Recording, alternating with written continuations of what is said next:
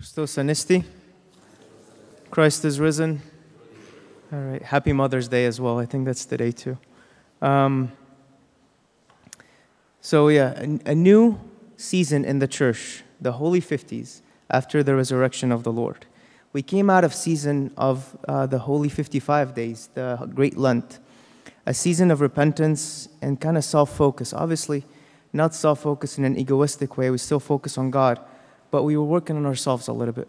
Even the church, a lot of the hymns were, I have sinned, have mercy on me, things that we're kind of working on ourselves and awaiting the resurrected Christ, preparing ourselves for Him. And then the resurrection happens, and now the resurrected Christ who we've been preparing for is here. And this season is a season of discovery. The Holy 50 days, we start to know who is the risen Christ. The first week was last week, Thomas Sunday, after the resurrection. And in Thomas Sunday, Thomas himself is the one that tells us who Christ is. He says, my Lord and my God. And right off the bat, we know that we discover the resurrected Christ is our Lord and our God. This week, Christ himself tells us something about himself. He says, I am the bread of life. He who comes to me will never hunger. Next week will be the Samaritan woman, where Christ tells her, I am He, speaking about the Messiah.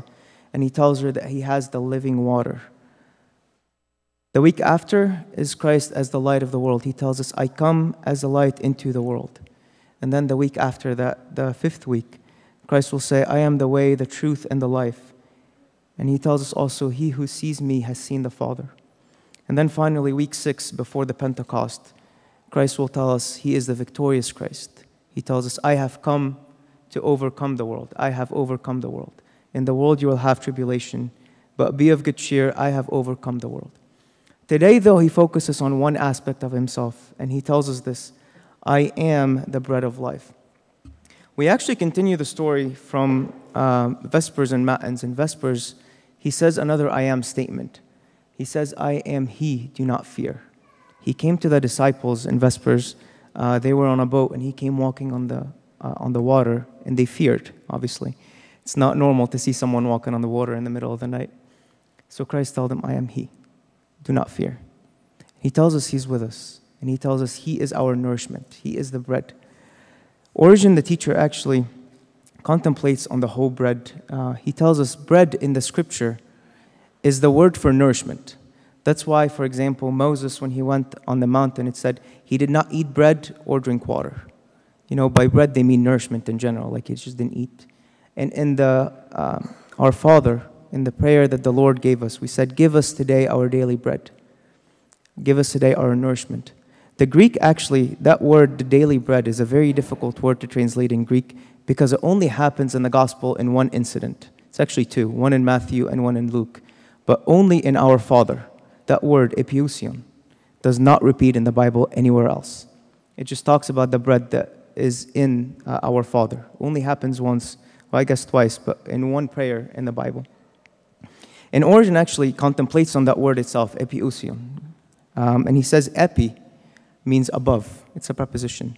And then ousia is nature.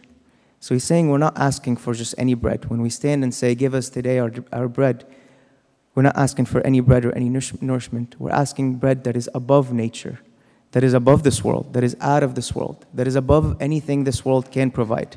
Epiousion, that's the word that Christ uses. Obviously, in English, we get the closest one is daily, but it's not an exact translation. It's very difficult to translate that word. Even in Arabic, you'll find a few different translations depending on the Agbeya or the version of the Bible. But yeah, that's the bread that Christ gives us. He gives us a nourishment that is outside of this world, that is not comparable in this world. Origen actually keeps going, and he says that this bread is not for everyone. He says, not everyone can receive the solid and strong nourishment of God's teaching. Therefore, wishing to give an athlete's nourishment suitable to more perfect, Christ says, the bread that I will give is my flesh, which I will give for the life of the world. And in here we know what bread Christ is talking about. He's not going to give us something that is external to Himself. He is literally giving us Himself as bread.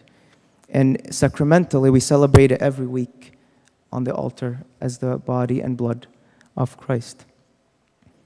Clement kind of takes it in a different way, Clement of Alexandria. And he says this, and I stopped at this quote actually for a long time. He says, one who possesses the Word, who is Almighty God. One who possesses the Word. The word that kind of took me by surprise is possesses. How can someone possess God or own God? Or like, God is uncontainable. But that's the word that I actually stopped on for a while, and I still don't understand it, to be honest with you. But he says, the one who possesses God, the one who has God, the one who is looking for God, and that's all he cares about. That's all he has. He says, the one who possesses God, the one who possesses the Word, who is Almighty God's, needs nothing, never lacks any of the things he desires.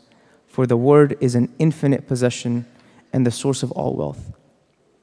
So one who actually strives to just have God. Lord, you are my bread. That's what I want. I don't want the bread of this world only.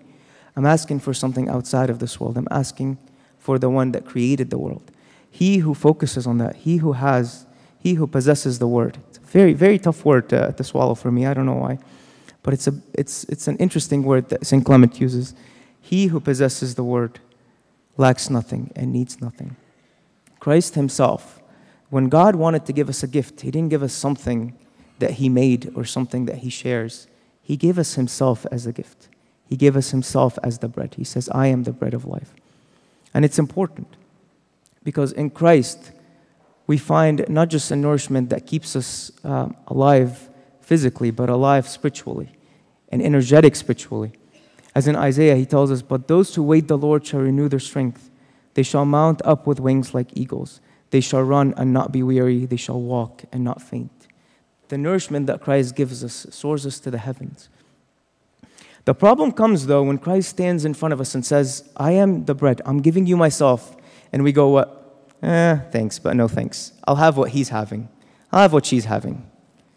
Christ is like, I'm giving you the bread of life. I'm giving you myself. And we look to someone else or something else or anything else and be like, no, I'm good. I'll just have what they're having. And Clement actually says something about that too. He says, then too, he has this advantage that he can be free from feeling any want. He's still talking about the one who possesses the Word. And he says, the Word who acts as our educator gives us riches. There is no need to envy the wealth of others with those who have gained freedom from want through him. There is no need to envy the wealth of others with those who gained freedom from him. When Christ comes and opens his arm and tells us, I am the bread of life, the question is on our side. How do we deal with that? How do we respond to that? Do we look at something else? Do we say, no, thank you, I'd rather have what they're having? Do we actually go and do what he tells us to do and take the bread that he gives us? Father Matthew the Poor is actually in one of his sermons on fasting. He's talking about in the Great Lent. He gives this example. He says, sometimes we are like a sick child where his mother comes and tells him, son, eat, you're hungry. And the child is like, no, I'm good. I don't want to eat now.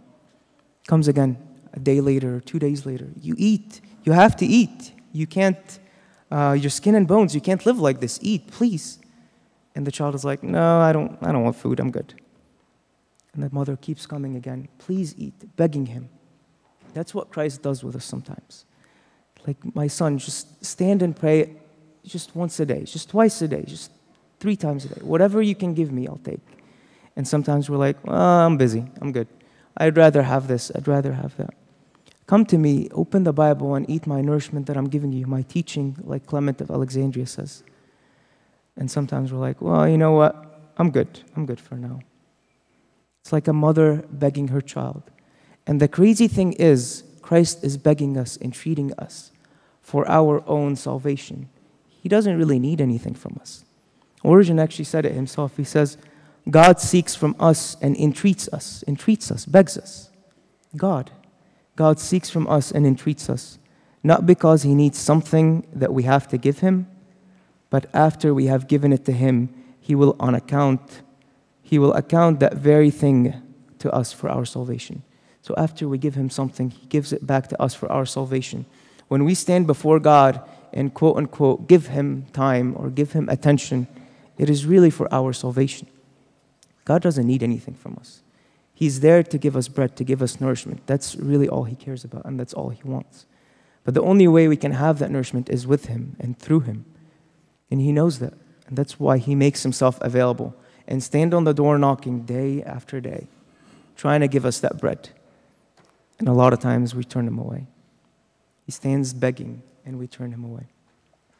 And in here, during the Holy 50s, is the perfect time to discover God again, to rediscover God again. Because it's the season in the church, a season of discovery. Every week, Christ will tell us something about Himself, something new, something that helps us discover Him. And one of the quotes, actually, it was given by a biologist. He said, break down the shackles of familiarity. If you want to enjoy this world, obviously he's a biologist, so he's talking about nature and the earth and from that aspect. But he says, break down the shackles of familiarity. Sometimes when we're too familiar with something, we just kind of go on autopilot. Like, for example, if you're driving a commute every day, you'll notice you don't really appreciate the sights you're seeing every day. It becomes almost like second nature. You remember where you start and you remember where you end, and the middle kind of goes away. You don't feel it. And that's very dangerous. That's very dangerous in spiritual life. So he tells us, break down the shackles of familiarity. Look at that bread that Christ gives as you've never eaten it before. Open the Bible as if you're opening it for the first time. Say Our Father as you've never uttered these words before, and contemplate on every word. Break down the shackles of familiarity. Let us rediscover our bread, Christ Himself, in a new way. Let us rediscover Christ in a way we have never discovered Him before. And that's the perfect and the beauty of the Holy 50 days. Let us sing a new song. Not a new song that's like newly written, but a new song, something that we've never experienced before. May God grant us this Holy 50 days to be peaceful in a time of discovery and a time of joy. And may God fill our life with His joy and the joy of resurrection. May glory be to God forever and ever.